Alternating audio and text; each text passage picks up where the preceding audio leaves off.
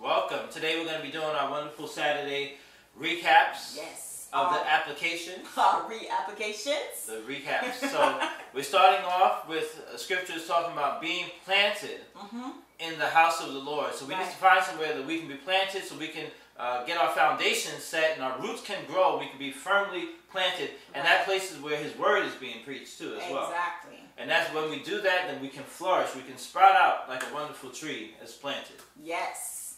And number 2, I dealt with higher expectations.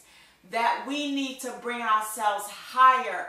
We need to go forth in our purpose, keep our bar up. Don't fall into the what others might label us. But we have to keep ourselves higher and keep ourselves in the realm that the Lord has called us to. And there's also something else to attach to that for our second service.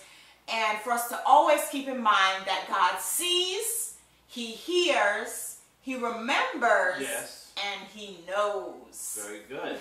And just to piggyback on that, remember we talked about we get what we expect. Exactly.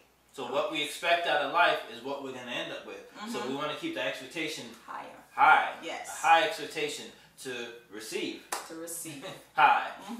Our next one was to be still and know that I am God. So we have to take a break out of the busyness of life. You know, sometimes we get so caught up in what we got to do and all these different things. We got running around. But we need to stop and reflect and be still and know that I am God. Right. And number 4, it says for us to live a great life story. And that was off of even a scripture that says the end of a thing is better than the beginning. So our end should always be better. And I remember you also brought up about the point that even in our lives, and this reflects good in our life, whenever we start something, make sure there's an end to it. Completion. Yes. There's also, and it, like I said, it speaks well for our lives that as we're remembered as people that, you know, always were successful and completed the things that we started. So live a great life story.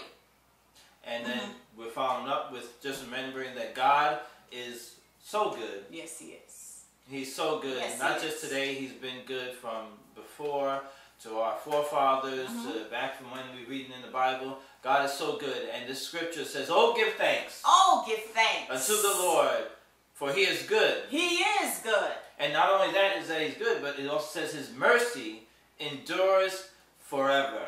So continues on with His mercy enduring forever. So you can count on His mercy forever. Forever. So give thanks to the Lord. Yes. And our final one is our can.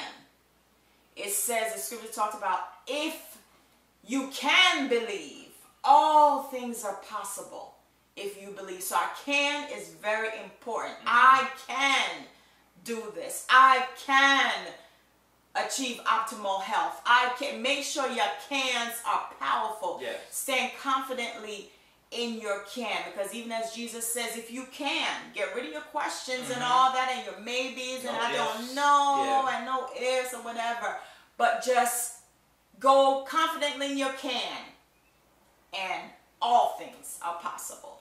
And we can all create ourselves a wonderfully blessed day today. Clever. And we'll talk again tomorrow.